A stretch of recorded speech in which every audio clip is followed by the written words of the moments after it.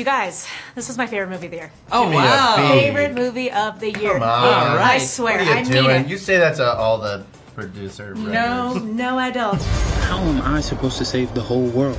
Why did you feel that Miles Morales was the story that you wanted to tell? Gosh, I mean, it just seems like a great extension of the legacy of Stan Lee and Steve Ditko, writing a story about, a middle-class kid from Queens in the 60s is a really radical thing to try. He was like a nerdy teenager. And he's not and he's little, and he's not qualified, and he doesn't feel qualified, and he thinks some of this is ridiculous, and he was just a regular person.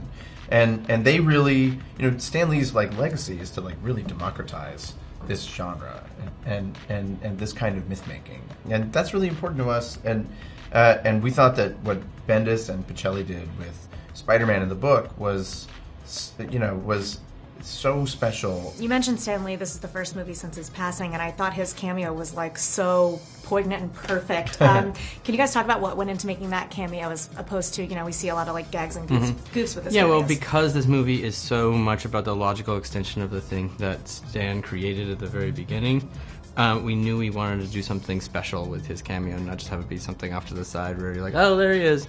We wanted it to be a moment that would advance the plot and was at a really emotional crux of the film. And when we came upon the idea that he would be where he is in the film, it seemed exactly right that he was passing on the legacy, and we were honoring him and all the things that he had done. And of course, when we screened this, for the first time at New York Comic Con in October when he was still alive, it was such a warm, happy cheer and a laugh. And now it's all of those things, the laugh and the cheer, but it's also got this extra emotional quality to it that gives it this extra resonance and reminds you about, his legacy, and we'll never forget about it. You feel also that Stan is inviting Miles into this legacy, which I think was something that meant a lot to Stan and meant a lot to us. Did he get the chance to see the film?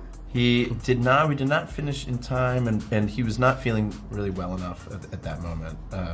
But we shared a lot of material with him when we went to record him, and he was just thrilled with the idea that this thing he made so long ago has reverberated and echoed so many different interesting ways.